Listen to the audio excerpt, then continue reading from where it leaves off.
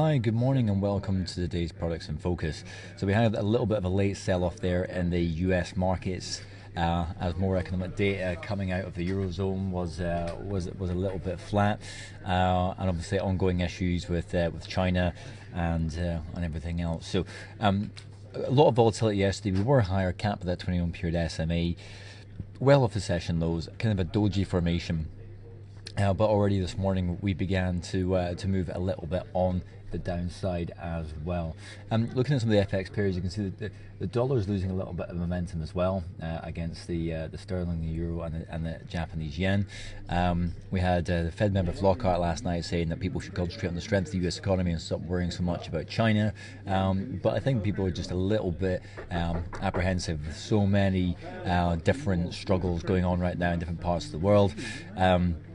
That's having a bit of a knock-on effect. It's worth noting as well that news on a lot of news wires this morning are in relation to Brazil, the world's 7th biggest economy. Their currency is slumped to the lowest ever against the US dollar as they're fighting big corruption probes and everything else. And when you consider what's happening with Volkswagen, loads of car manufacturers also getting hurt. And looking at Japan 225, it's also a little bit lower. Obviously, big exposure to the auto industry over in Japan, as many other firms out there are now scrambling to get a handle on what other areas they might be exposed to. Because if it was VW, it might be other firms as well. But a lot of other global car firms are already down, though obviously not as far down as Volkswagen.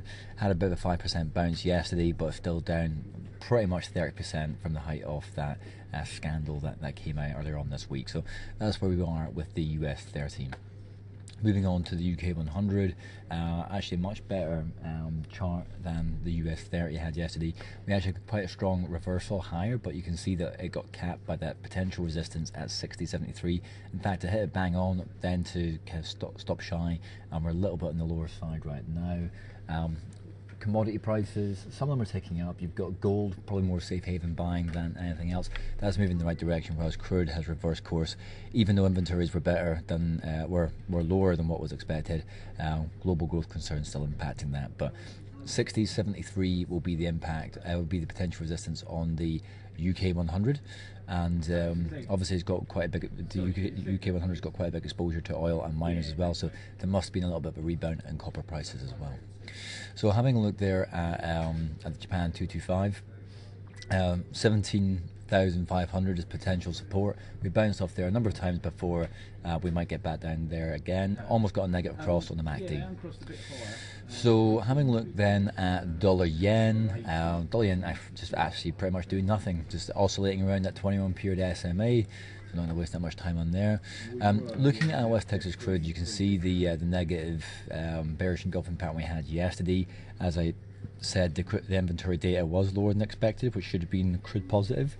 But there's a much bigger supply of gasoline distillate storage in the US as well, and just the general malaise around China slowdown. We had the PMI yesterday, which was worse than expected.